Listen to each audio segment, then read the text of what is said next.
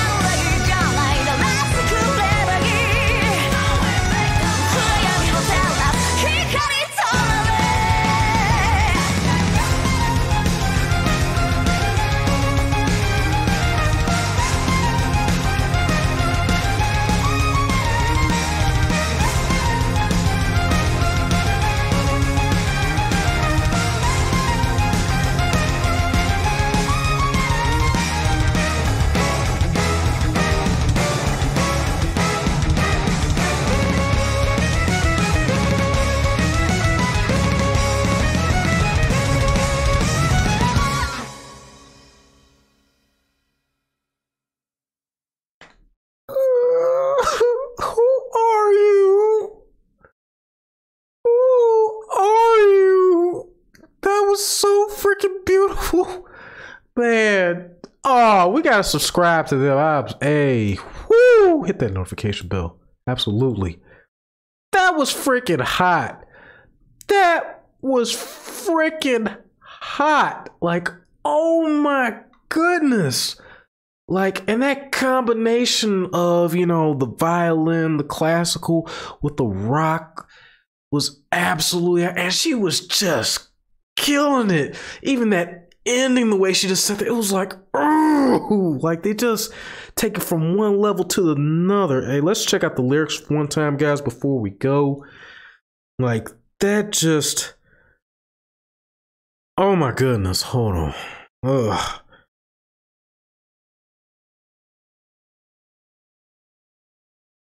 So we understand it.